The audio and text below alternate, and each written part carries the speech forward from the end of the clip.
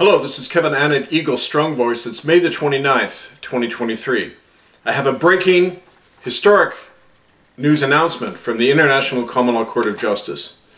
King Charles is named by an insider as the instigator of a kill order against a Canadian Aboriginal man. A former British Army officer describes a meeting to eliminate William Coombs, the sole eyewitness to the abduction of children by Queen Elizabeth.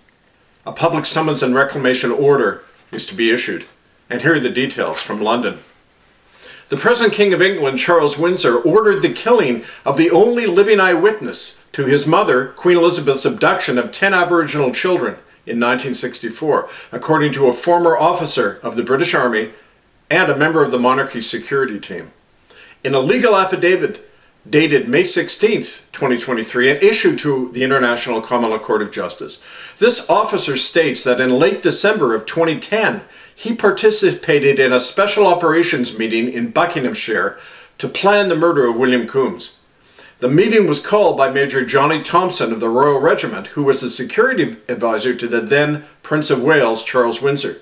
According to this affidavit, quote, Major Thompson told us he was appearing on behalf of His Majesty the Prince of Wales, who had ordered the elimination of a foreign assassin threatening the royal family.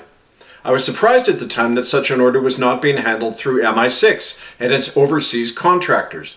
I was even more surprised when the target was a Canadian Red Indian, since normally the RCMP have jurisdiction over such operations.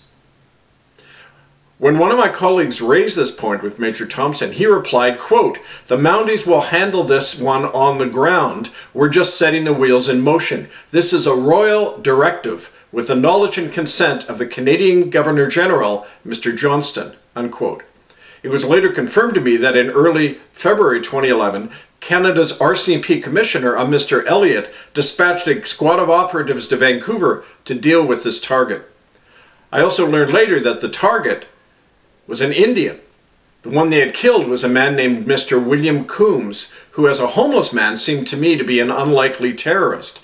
But when I read of William Coombs' statement regarding his witnessing of the Queen's apparent abduction of 10 Indian children in Kamloops in 1964, and of how he was to speak about that incident before a public tribunal in London in the spring of 2011, I could understand, although not condone, the action of Prince Charles in taking Mr. Coombs off the board.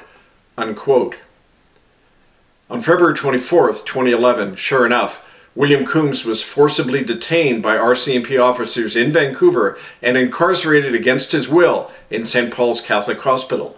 There he died 2 days later of arsenic poisoning, according to his attending nurse, Chloe Kirker, and her full statement is attached to this broadcast. A public summons is being issued to Charles Windsor as the Chief Fiduciary Officer of the criminally convicted Crown of England to appear before a common law court to answer charges of his complicity in murder and a criminal conspiracy. And in addition, a reclamation order will be proclaimed under Section 61 of Magna Carta, which allows the seizure of Crown land and wealth belonging to any rogue or criminal British monarch. The reclamation follows from the previous criminal conviction and lawful nullification of the British Crown for its genocide of Indigenous people in Canada, along with its partner in crime, the Vatican, and other churches. Further updates can be found at murderbydecree.com under ITCCS updates, and every Sunday at 6 p.m. Eastern, posted at bbsradio.com/Here We Stand.